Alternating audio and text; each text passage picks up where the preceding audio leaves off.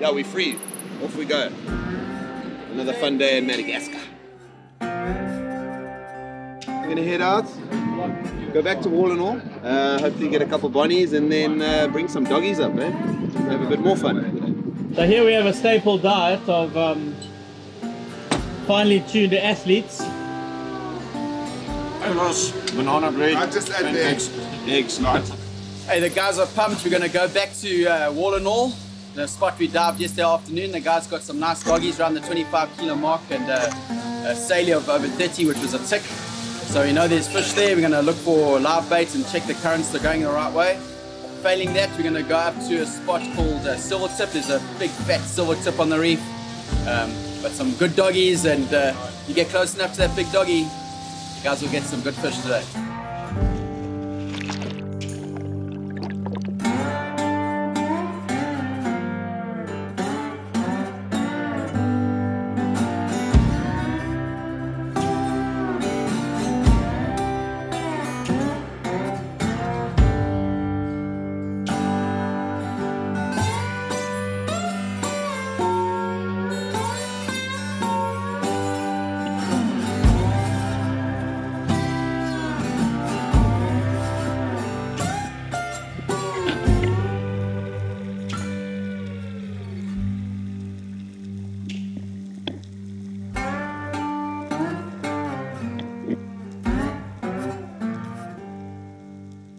After finding only smaller doggies at local spot Wall and All, the team moved up the bank to Silvertip, named for the large Silvertip Sharks which take up residence here.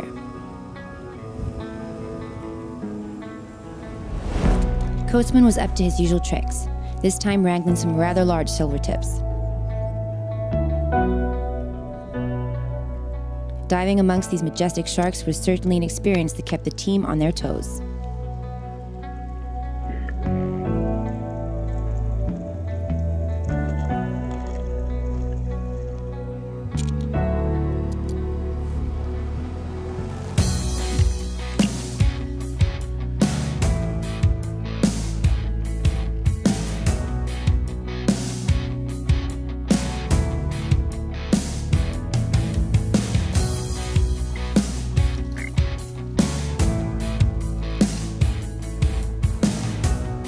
At a depth of around 30 meters, the doggies at Silvertip are usually found pretty deep.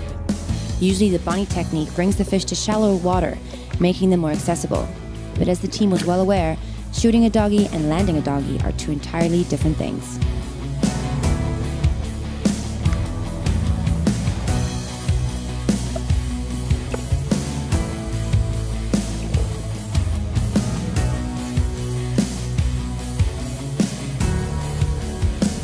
Cris had a spear in another big dogtooth, and the team was working hard to keep it out of the grasp of a large shark.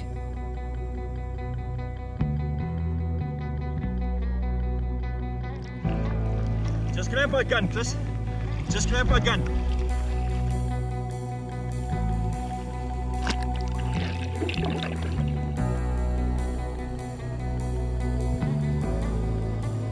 Paddy certainly gave it his all, a good-sized fish of around 30 kilograms.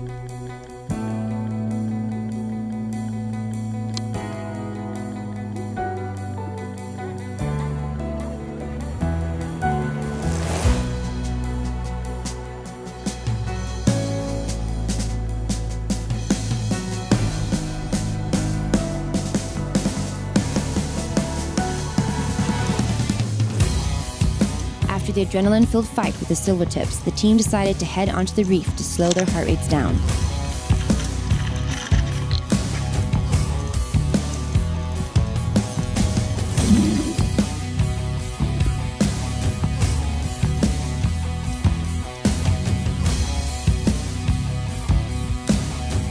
Yeah, awesome reef. First dive saw two doggies up current, couldn't get to them. Second, third dive, I shot a nice coral trout for dinner. You've got to be quite clever to get these fish. They're not asleep. You've got to hunt them from the surface. It's about 20 meters deep, so it's not that shallow, 21, 22 meters. But yeah, it's beautiful. Fun diving as well. Really challenging. You know, you feel challenging when you get a fish like this. It's an achievement, and you feel woo, awesome. But we've been a bit hungry for fresh fish, so this is our dinner tonight. Great, very nice. Check out that spear.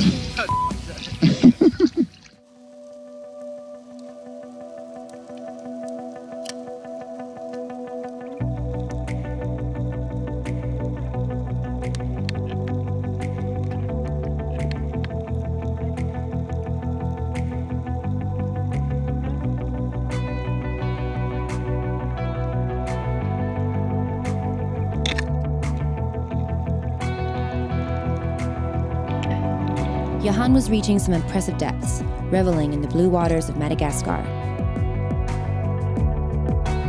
Losing out on a coral trout, he was soon heading down again.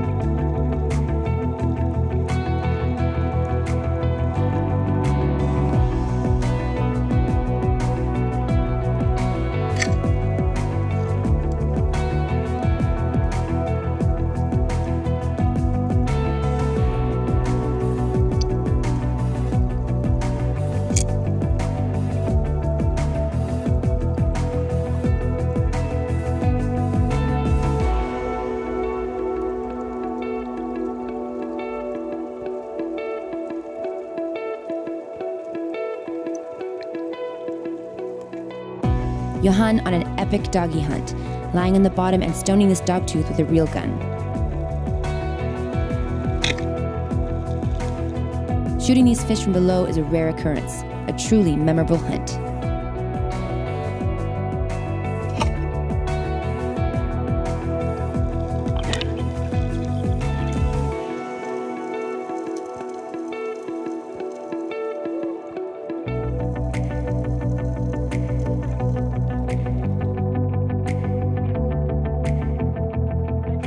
Went down to, I think about 22 meters.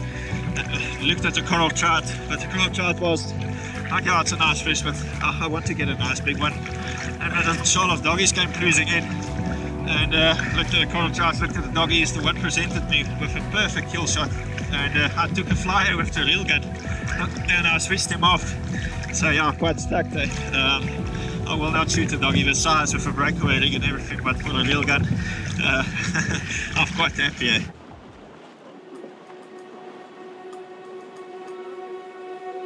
The trip so far seemed to be going too well, so Mother Nature decided to throw the team a curveball. It's wild, eh? We just had to cut our anchor chain. Massive seas coming up, flipping heck. Just got whacked by a wave. I don't know if we're going to be spearfishing this today. It would be spear madmen if we were. We're sitting at Castor Bank, which is about 60 miles out to sea, and we've managed to get the anchor nicely hooked. But the problem is the wind's picked up to now 40 to 45 knots, and it's becoming a bit dangerous, but we can't get the anchor off because it'll be too unsafe for us to yank up on the anchor, and it might damage something. So we've put a little fail safe in place. So we've tied a buoy line to the front there with a long rope, and we've cut the anchor chain so that if the bridle or something snaps or something goes wrong, we can just release and throw everything, and hopefully when the wind drops we can come back and fetch it all. Fun and games in Madagascar.